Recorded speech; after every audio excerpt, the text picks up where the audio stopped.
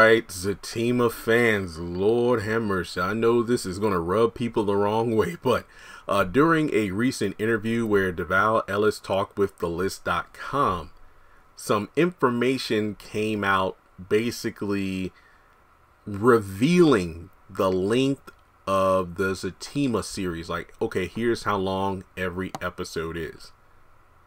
30 minutes. I know. Let me reference the paragraph. I'll leave a link to the full article. Don't worry, I'll do a video at some point going through the entire interview, but it's pretty long, so I'm just doing these bite-sized videos about important things. So, to reference thelist.com, the interviewer asked, can fans expect to see crossovers a bunch between the two shows, or with people from Sistas, or maybe even other Tyler Perry shows? And this is the kind of question I just love to ponder, of different crossovers, you know, from characters from one Tyler Perry show entering into another. Devale goes on to say, without giving up too much, you can expect to see pop-in visits from some of your favorite characters on both shows, from Zatima going to Sistas and Sistas going to Zatima. Now, we already know this from the character descriptions for characters showing up in Sistas season 5. Like, I think Deja and Heather and a few others.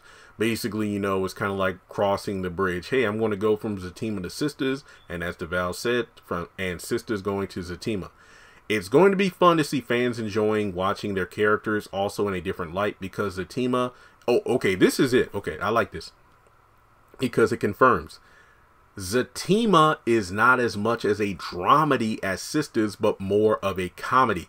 Remember, Devale talked about this a while ago, say it was his dream to be, you know, like to star in a sitcom. So yeah, it seems Zatima's definitely going to be on the more comedic side.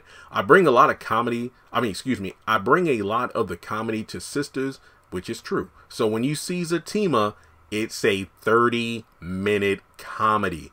It's not so much a dramedy, a soap opera like Sistas is. So you get to see those actors in a different element, so it's going to be exciting. And I told y'all this. I said the Zatima was born at, I forgot the episode, but I did a whole video talking about this was the moment Zatima was born. When, you know, Andy burst into Zach's house, basically, you know, confronting him and Fatima about, quote unquote, killing Hayden. It was at that moment that I'm like, okay, this is truly a different vibe. That energy between Zach and Fatima and Andy felt hella awkward. It felt like, okay, Andy stepped into the spinoff show, and then the moment where Fatima was like, drop on by anytime, girl, and then those two head upstairs and Andy leaves, I'm like, that's where Zatima truly started. Because you could tell, like, a warp. I know I'm using these, like, weird descriptions, like it was like a warp in the energy of the show. I'm like, this is what I'm talking about. It's like Zach with Fatima is a completely different energy from when he's with Karen. We definitely got this comedy aspect, like Devale said. I bring a lot of comedy to Sistas, and it's true. All the various scenes, like in the hotel, what was it, towards the end of season 3, when Fatima found out about Hayden, you know, sending Zach that message and whatnot. Then she went into the hotel room and Zach and her had a moment and whatnot. And it's just, it's a comedy, which I know people don't have a problem with. But I know a lot of people are going to be pissed off. How the hell is Zatima only 30 minutes? Mind you, Bruh is also a 30-minute show. Now, keep in mind, 30 minutes is basically only 22 minutes. Here's what I mean by that. You know, typically when they say, oh, here's an hour-long show or a 30-minute show, well, technically speaking, an hour-long show is like 40-something minutes, maybe 42. A 30-minute show is about 22, 23, give or take, because of commercials. And let me put it this way. When I found out they were dropping, allegedly, all 10 episodes at once, I'm like, shit, I was hoping to stretch it out, because I could do discussion videos throughout the episodes, you know, each week. But no, they're dropping all 10 at once. 30-minute comedies, a lot easier to digest, and I'm here for it. I can understand the disappointment of people wanting the show to be as long as Sistas. Man, this is ridiculous. Zatima is the reason we watched Sistas to begin with. I want it to be 40-something minutes long. This is some bullshit. I know a lot of people are saying that right now. Or when they read the sentence, or if you're hearing this video and this is the first time you heard anything about 30 minutes. I'd rather take a 21-minute episode of quality writing and character interaction and development than 42 minutes of filler, repetitive dialogue and bad jokes. So I'd rather take a small plate with a very well done cooked meal as opposed to a all-you-can-eat buffet where the food is half frozen, it's overcooked, it's bland, there's no spice. Give me the small portion. Not to mention, I have the feelings that Zatima is a test pilot season. It's only 10 episodes. They're 30 minutes long. I think that Tyler's probably testing the water to see, okay, let's see how fans react to Zatima. And if season 1 does well, then I'll do a season 2 and so on. That's just my theory. I do not know. But it makes sense to me. Yeah, that's pretty much the video. It's a 30-minute long show. I'm excited for it. I'll do another video about this, but I don't know why, but somebody actually asked me a profound question. Are you nervous about Zatima in regards to reviewing it? And I'll do another video on that because that's a really good question. But regardless, yeah, how do you feel about the show only being 30 minutes long? Like I said, like in the early episodes of Bruh, I'm like, yeah, it's like Sistas. I remember watching season 1 of that. I'm like, yeah, Bruh does it right. That's not to say the show doesn't drag from time to time, especially in season 1. But that show knew how to come and go. It's like the only thing I hated was only getting 1 episode a week.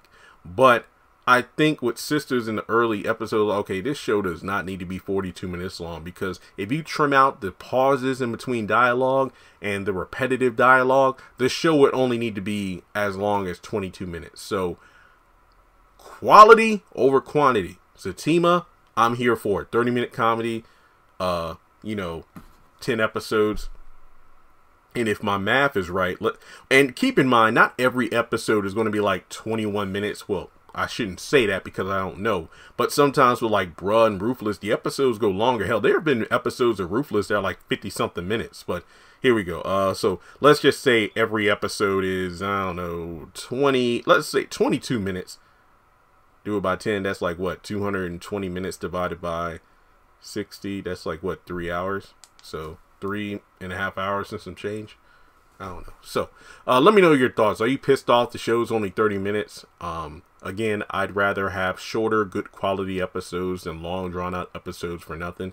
And again, given that we know for a fact it's a comedy, it gives me Martin vibes, because you pop in a DVD of Martin, it's like, okay, yeah, 30 minutes, dun, dun, dun, dun, dun. So look, given that we know it's a comedy, it better have a kick-ass theme song.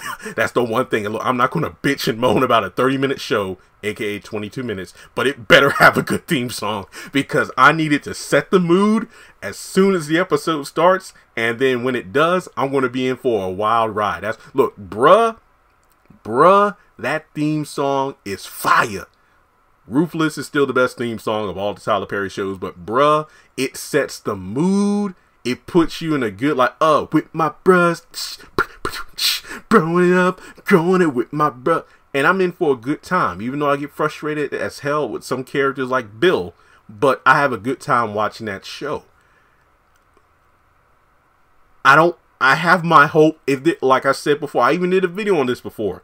The theme song is the one thing above anything else. You know how I talk about character development, repetitive dialogue,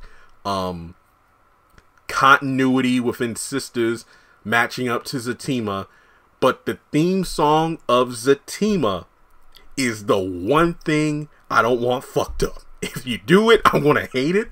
But I need that theme song to fit the mood. It's a comedy.